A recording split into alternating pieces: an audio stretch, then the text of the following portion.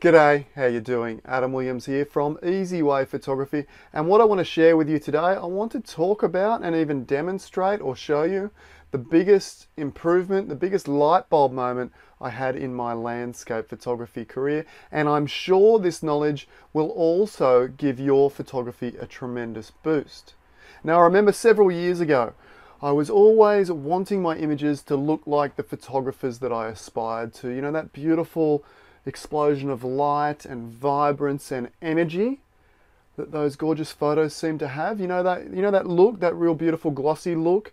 I always wanted my images to look like that. But then I would look at the images on the back of my camera and the ones I imported onto my computer, and they just didn't have that same look, that same feel, that explosion of light. And here, the biggest discovery I ever made in my landscape photography career was that modern digital cameras aren't designed, they're just not designed to capture those breathtaking moments in camera, finished in camera. They're not designed to do that, okay? Because modern digital cameras are designed to capture the maximum amount of information possible about that scene in front of us. Have you heard the term dynamic range and the fact that modern digital cameras can capture, I don't know, 15, 16 stops of dynamic range? This is 4 or 5 times more dynamic range or more information than what the old film cameras could capture. And what this means is modern cameras are now compressing the tonal range, compressing it down to allow them to capture more dynamic range. And dynamic range just means more brighter to darker pixels, a wider range between light and dark they can now capture. But by doing that, they compress the photo down and reduce the contrast. And what happens when you do that is the photo becomes rather dull, rather lifeless, and lacks contrast. And so what I was doing, I was looking at my modern photos captured on my digital camera that are designed to capture rather dull, lifeless files with lots of information, mind you, and comparing those to the images of my favorite photographers, and I was thinking, I need to change some things here. These do not look like those. So what I was doing, I would search for better light, I would search for better conditions, I would change my settings around on the camera and change lenses and change gear, try different cameras, this, that, and the other. Nothing was really working consistently. And that's when I discovered that information, that it was the camera more so than my skill, because my raw files were already pretty much good enough. What I didn't have, I needed a Photoshop workflow to really, I suppose, take those raw files and give them that boost of life and contrast and vibrance that they deserved. Take a look at some of my raw files here, okay? And this is a bit of a light bulb moment. Take a look at my raw files. Here's one here. I think you'll agree, you know, pretty ordinary. Let's take a look at a whole bunch here. There's another one. There's another one. That one's a bit better.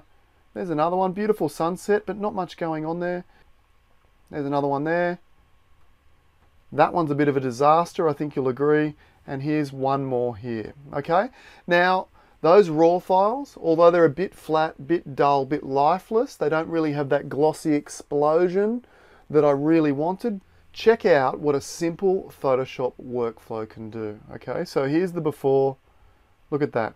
Before, after. You'd swear it wasn't the same image, but it absolutely is. All that information is in there. We just have to tease it out with Photoshop, and all of a sudden we have that beautiful, vibrant, exciting explosion of light that we're looking for. Let's take a look at the other ones. Here we go here. Just quickly run through. Before, after. Look at that. Huge difference. This one's a little bit better. Actually, this one won a major international landscape photography competition a few years back. We didn't have to do too much. Look at this. Before, a little bit flat and dull. After, just exploding. If we zoom in there, look at this central region. Absolutely gorgeous. Okay, couple more. As I said, this sunset doesn't look or feel as vibrant and as exciting as the breathtaking moment when I was standing there. That does, however. That's how it felt. That's how it looked. Okay?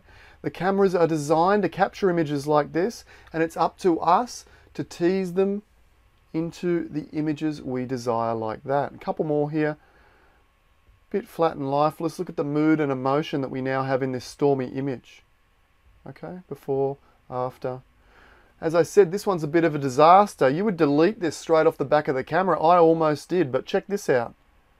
I was standing there. I thought this was an incredible moment when I was standing there. I could see all the detail with my eyes. The camera has captured it. It just hasn't done a good job of, really conveying the emotion and the mood and the light that was there. Look at this. I could see all that when I was there. My eyes could see it. The camera was capturing it like this. Photoshop, we can bring it out exactly like this. One more. Okay, there's the scene there. Absolutely gorgeous. Before, after, just like that. Now you will say, oh, the light rays weren't really there, and you'd be right, they're not. Look, I'm not fussed about reality. You can take your photos and make them as real as you like, or as fake and fantasy as you like. It doesn't matter. Photoshop is designed for the photographer to do whatever they like, whatever they choose, okay? So you can see how a simple Photoshop workflow can transform those ordinary images that our camera is designed to take and transform them into something absolutely extraordinary like that, okay? Here's a great example, this one here, isn't it?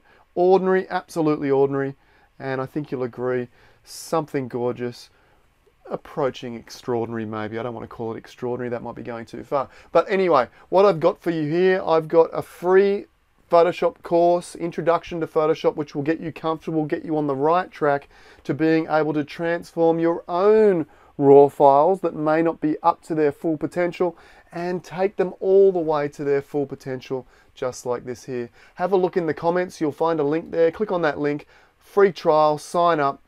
There's about 9 videos in the trial that will step you through the very first parts of Photoshop and get you comfortable so that you can begin the journey to transforming your images just like this.